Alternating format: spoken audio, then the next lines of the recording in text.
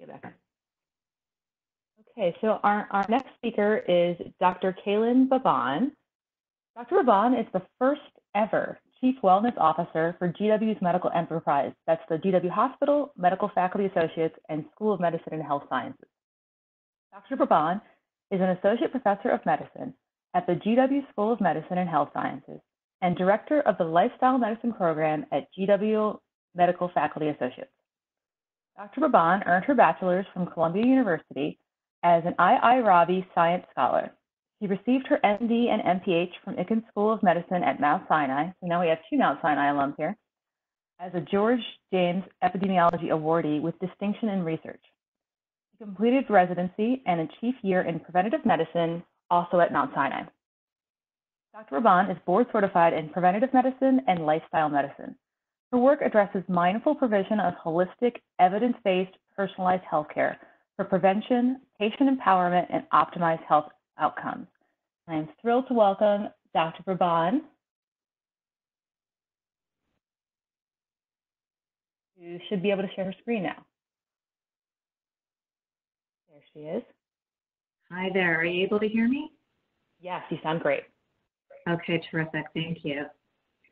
And it looks as though, here we are. Okay. So thank you for the introduction, Lee. And I am grateful to have this time today. So I'll go ahead and just get started. My topic today is the subject of lifestyle medicine as a framework for comprehensive wellness at the GW Wellness Center. So there are a few terms here that I'm going to take a minute to define. Wellness, I think those of us in this symposium are interested and probably familiar, but I'm just going to take a moment to note that when we speak about wellness, we're really speaking about much more than just the absence of disease. So this quote that many of us are familiar with from the WHO defines wellness as a state of complete physical, mental, and social well-being. This is for an individual or a group, and they must be able to identify and realize their aspirations, satisfy their needs, and be able to change or cope with the environment. And so there's actually much more here than just kind of being well and staying there. So this is a dynamic condition. It requires the ability to adapt to stressors and changes in the environment, and the ability to, in another word, be resilient to maintain that kind of inner homeostasis. So there are skills and tools that are required there. There's also a requirement of having some kind of basic level of support in the environment around one or in the culture around one. And what all of this really underlines in part is that this is something where if we want to support wellness, we want to make sure that we have the tools and environment to do so. We also want to make sure that, yes, we're offering crisis management. That is something that is critically important, but it's not enough. So when we're speaking about lifestyle medicine as a framework for wellness, well, what is lifestyle medicine? Some of you may be familiar with lifestyle medicine. Part of the way in which it can be defined is through these 6 pillars. So a focus on dietary habits, which would be mostly a whole food plant-based diet. Physical activity, so dedicated time for exercise, but also movement throughout the day, and it's individualized after all of these pillars to an individual's needs and abilities.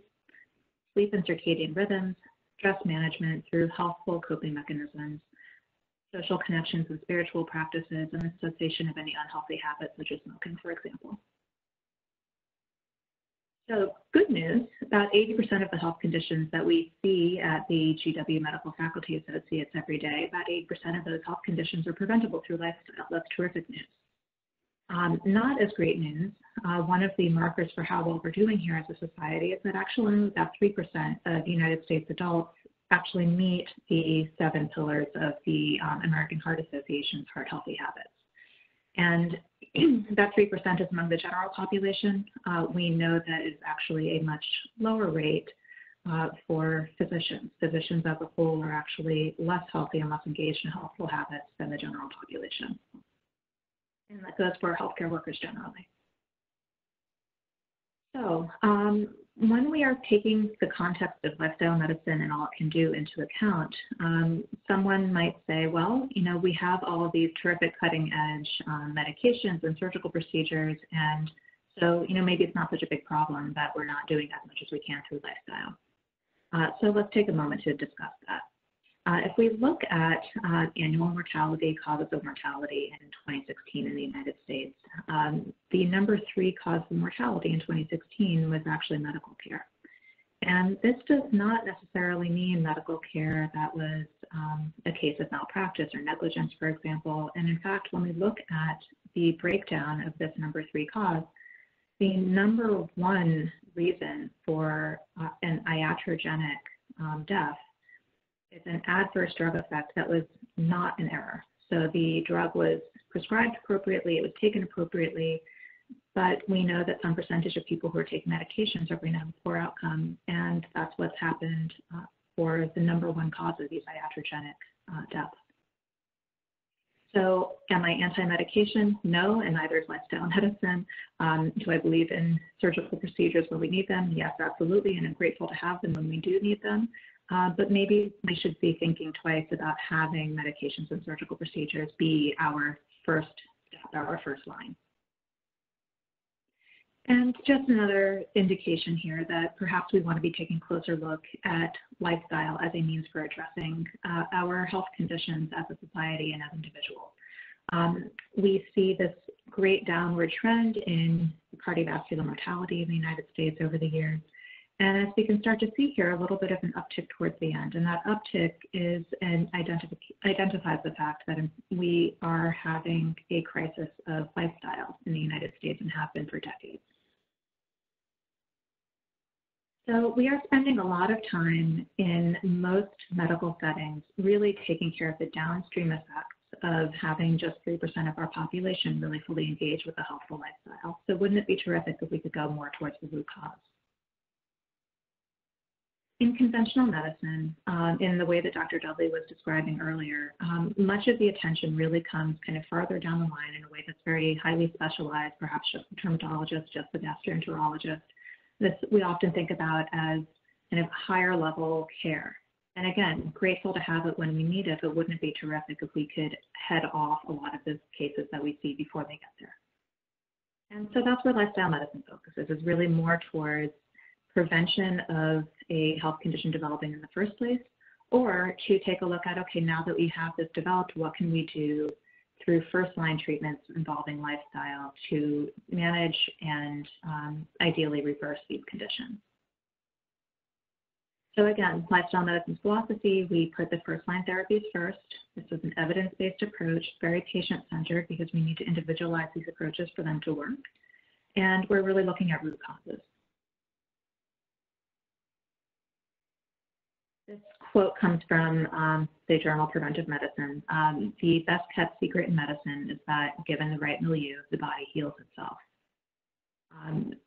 You may start to see a connection here between the lifestyle medicine philosophy regarding physical health and maybe some of the ways in which we could speak about emotional health, wellness, and resilience. So to make this transition, we know that burnout is rampant among physicians in the United States, among non-physician healthcare providers, and really among individuals who are working in a healthcare setting, regardless of whether or not they're clinical. So there are some inherent aspects of the healthcare system that can cause burnout as one marker for this lack of wellness. These are high-stakes environments. The expectations are constantly increasing, changing, that are sometimes, frankly, unrealistic. There are aspects of work that don't feel that meaningful and doesn't contribute to that sense of kind of mission and drive to be invested in the work. And individuals often feel a kind of low sense of self-efficacy.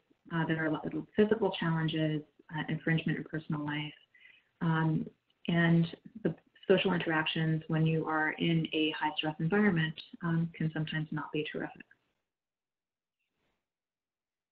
So why does this matter? It's unpleasant, but why does it matter? We, I think, are all familiar with some of these statistics. I'm not going to spend a lot of time on it, but we know that healthcare providers generally, when they're experiencing burnout or other states of a lack of wellness, are prone to many different health outcomes that we do not want to see. And I apologize, that looks like it's a little bit digitized, but essentially this is what we're trying to avoid.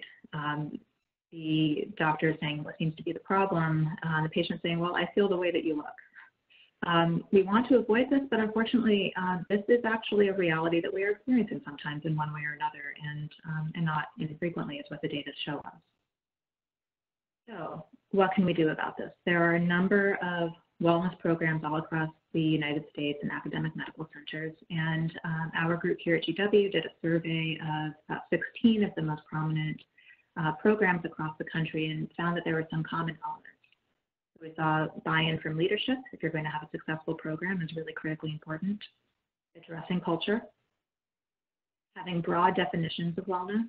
So there are a plethora of programs that will look at one specific aspect of wellness.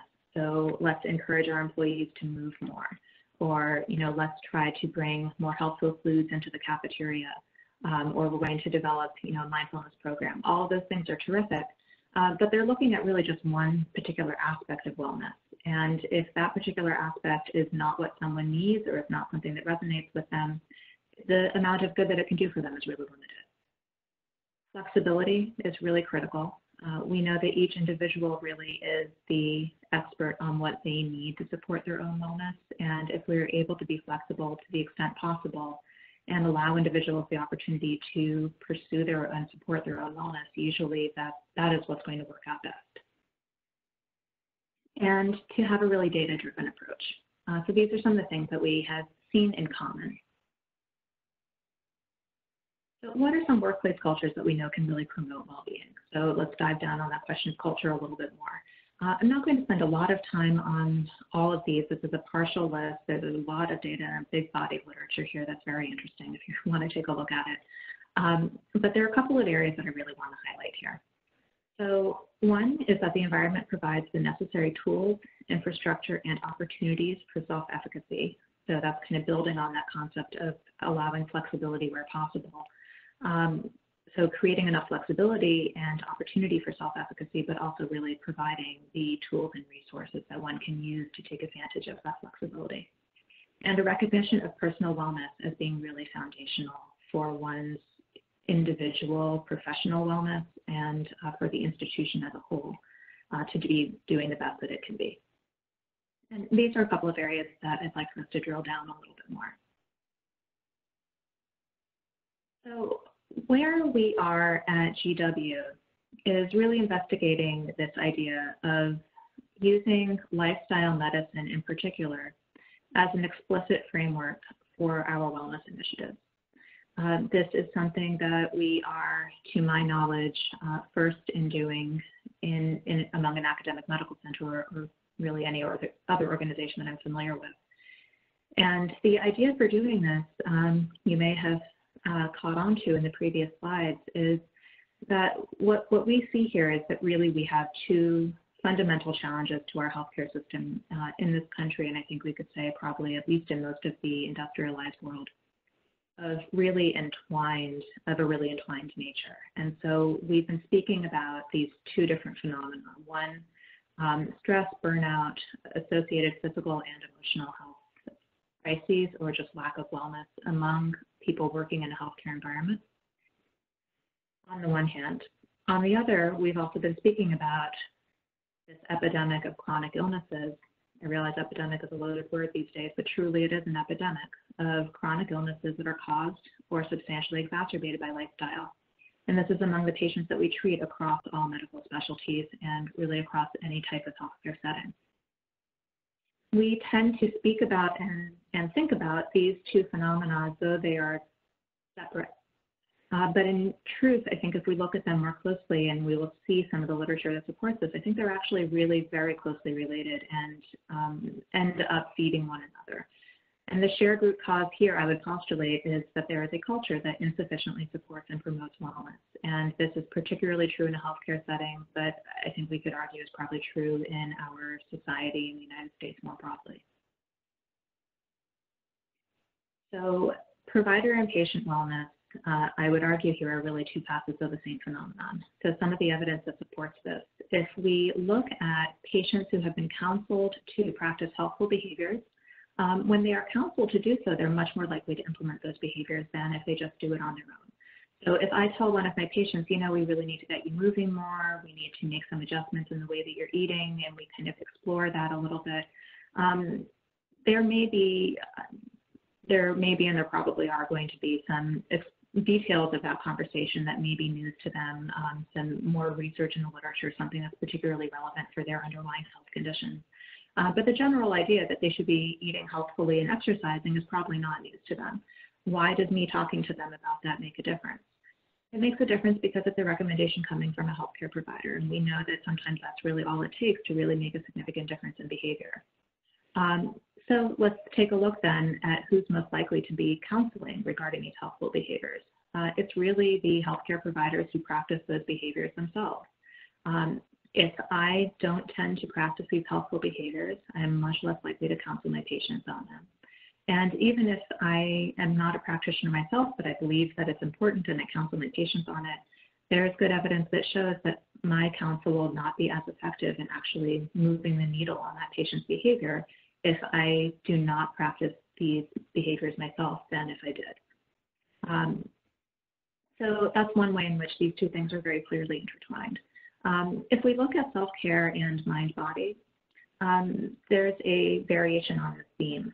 So healthcare providers who practice self-care regularly, who are engaged in mindfulness practice regularly, experience less stress, less burnout, and are prone to fewer medical errors. Again, a big body of literature that demonstrates this. On the flip side, patients who are counseled by those providers who they perceive as more mindful, those patients are more adherent to their management plans, and they end up having better health outcomes. So again, we can't really extricate healthcare provider wellness from patient wellness. These are really deeply entwined. And so how do we take that knowledge and build off of it to build a more effective program? So this is the framework that I have proposed and that we have been using at GW, is to use lifestyle medicine, an evidence-based, personalized approach to health and wellness, embracing those 6 pillars that we had discussed earlier, as a means to support our community of scientists and healthcare providers, as well as our staff, our trainees, to actively pursue and maintain our own best wellness, and to do this in a means that allows us to more effectively prepare and counsel our community of patients. So when we kind of first set forth this proposal to create what we're now calling the GWell Center for Healthcare Professionals, we weren't starting from scratch. GW as an institution has been around for a while, and there were a number of existing resources across the partner institutions that make up the GW medical enterprise that offered a broad scope of wellness programs. And those programs were a really good start, but they were very siloed. And what that ended up meaning was that there were a lot of duplicated efforts, there were a lot of unmet needs, and there wasn't really a unifying vision, nor was there a single source that any one individual could go to see what was available or what was being done. So ours was also the first proposal for a academic medical center in the United States to have a wellness program that was targeting not just our providers and training, but also our non-physician faculty, our non-clinical staff, and our alumni. With the idea here that we know that community and culture are critically important, and if we are singling out just a certain subset of our population, there really isn't any way for us to meaningfully move the needle on the culture and build a real sense and meaningful sense of community. So this is all relatively new. We had our inaugural meeting of our Wellness Advisory Council last January with representatives from each of those constituent populations that I just mentioned. Set up a number of working groups that have been doing very good work, and I've been grateful to have the opportunity to collaborate with. And broadly speaking, this is what we've done. We have been using within this lifestyle medicine framework a model that is developed by SAMHSA, the Substance Abuse and Mental Health Services Administration, for these 8 dimensions of wellness. So we can make sure that we're really keeping as broad as possible a definition of what does it mean to be well. And keeping these in mind as we consider all of the resources that we're developing for these wellness programs and for a really comprehensive wellness initiative. So as I mentioned, we've been targeting all of the members of our academic medical enterprise with a combination of resources that are kind of core, so to speak, that are part of someone's daily or weekly or monthly routine, regardless of whether they actively seek it out or not. So this is perhaps in the core curriculum for our medical students.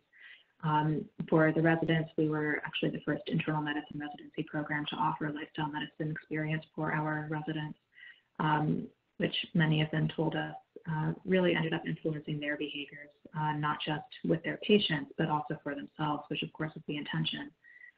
Looking at things like orientation programs for new staff as they're onboarding, looking at trainings for managers, and then offering some optional classes that anyone who's interested in more can seek out. And developing some infrastructure. So we've been lucky to have Dr. Lee Frame as a member of our Speakers Bureau. We have been working on developing some policies and guidelines, which I'll touch on in a minute, some toolkits for supervisors, and are also working on developing peer-to-peer support, which I will be expanding on in a moment. So I won't go through our whole mission statement, but the idea here is really that we're looking to create an environment that really supports and promotes health and wellness for all of the members of our community, and that does this through a broad concept of wellness by supporting the development of skills, either by developing resources where needed or curating outside resources where they're already available, and promoting leadership, providing leadership for a structural approach, realizing that an individual can do everything that they can and follow all the best practices, but we need to address organizational and structural wellness as well. So these are some of the elective resources that we've developed over the course of the past year or so. These are continuing to grow and certainly change given the current environment. So with the current environment in mind, I'll give you a brief update on what we've been doing just in the past few weeks. We know that the COVID-19 pandemic, this novel coronavirus pandemic, raises some particularly challenging issues in an environment that was already a difficult one for wellness. So a lot of disruption to usual rules and routines, adjustments to new workflows, new responsibilities, a great deal of uncertainty, limited understanding of the environment and pathogen that we are dealing with, and a lot of concern for the individuals around us and, frankly, for ourselves. So how is the GWell Center for Healthcare Professionals responding? In the last several weeks, we've been working to really make sure that we are turning everything around and adapting the resources that we have for the current need. So that has meant building, curating, amplifying some evidence-based resources, again, using those pillars of lifestyle medicine and making sure that we are tapping each of those, recognizing that all of them are important, particularly when we are dealing with a high-stress crisis environment that is likely to be going on for quite a while. So trying to find ways in which we can provide resources that individuals can modify to support all of those 6 pillars, and trying to make sure that we are also at the same time providing trainings for managers and leaders so that they can help to create an environment in which individuals do have access to and flexibility to continue to support their own needs, as well as having support from their leadership.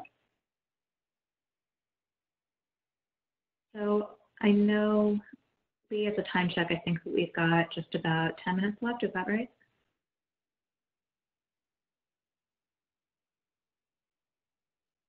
Okay, I'm going to think that that's a yes. So, correct. Okay, great, thank you.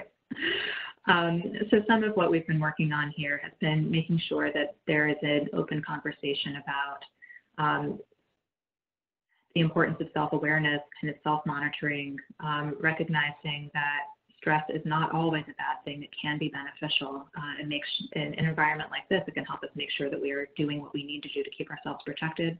but also recognizing that instead of just pushing through the stress, particularly in a crisis that is going to be ongoing, we want to make sure that we are recognizing it and then using tools available to bring it down, whether those tools are ones that we are deploying ourselves or that we're seeking out help from others. And we have been spending time also thinking about what are the evidence-based predictors of workplace wellness. How do we make sure that we can really fully take advantage of these and make sure that we are leveraging them to our benefit during this time of crisis? So as most healthcare institutions these days, having a clear sense of organizational mission is not really a challenge any longer. Making sure that each employee does have a clear sense of their own role in advancing that mission can be more difficult, especially as those roles are constantly evolving. So this is part of what we've been working on. It's really related to this third bullet of transparent two-way communication. We've been talking about really practical steps with our managers and leadership to make sure that they really have the tools that they need to best support the individuals working under them. Now, this is an initiative that we had been developing anyway, but has been moved up and really specifically tailored now to this current period of crisis. The importance of relationships in the workplace, even when these are kind of brief empathic encounters, a great deal of evidence that it makes a very big difference to the individuals around the person who is initiating those encounters, as well as for the individual themselves. So those relationships with leaders appear to be particularly important, but the relationships with really anyone in the workplace, even if it's just a brief kind of eye contact, smile, kind of genuine inquiry of how someone is, something as small as that really makes a big difference for both parties involved. We've been making sure, as I said, to address all of the pillars. So we've been speaking about stress management and social relationships. We've also been touching on physical wellness through physical activity, dietary habits, sleep, social community outside of work, which we know is really critically important and has become more challenging now as a result of social distancing.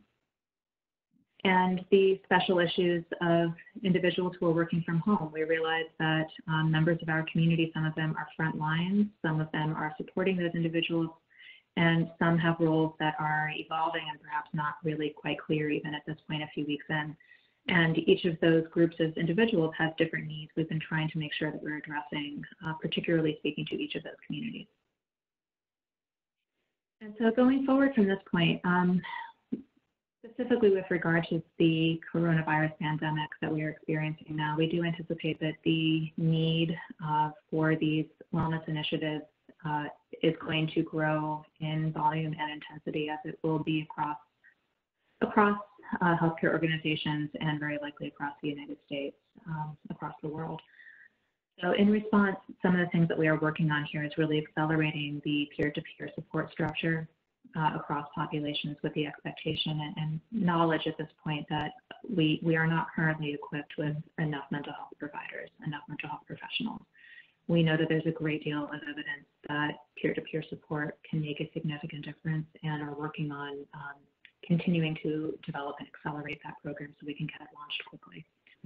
We are also seeking to grow our cadre of professional mental health providers, professional mental health support, which is going to require some creative funding. Continuing a dialogue with our managers and leaders, recognizing that best practices are important and making sure that they have the tools and resources that they need to accomplish that, but also continuing our work with policies and guidelines to particularly make sure that those evidence-based best practices are codified there to the extent possible. Dr. Frame has been a champion for our self-care methods and healthcare providers course, which we are in the process of adapting to be a self-paced online course in order to be able to disseminate that kind of throughout the community.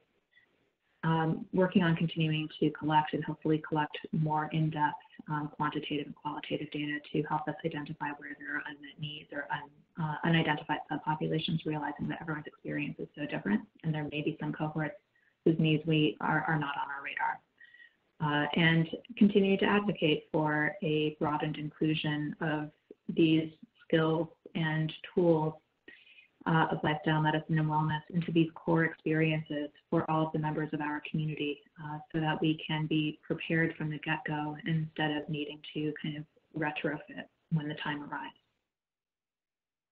So there are many inherent aspects of a healthcare environment that can really undermine the best practices of wellness for everyone, for our providers, for the non-providers working in these settings, and for patients. We know that there are a number of comprehensive and evidence-based strategies that can really reduce individual crises and can increase well-being for individuals and for institutions.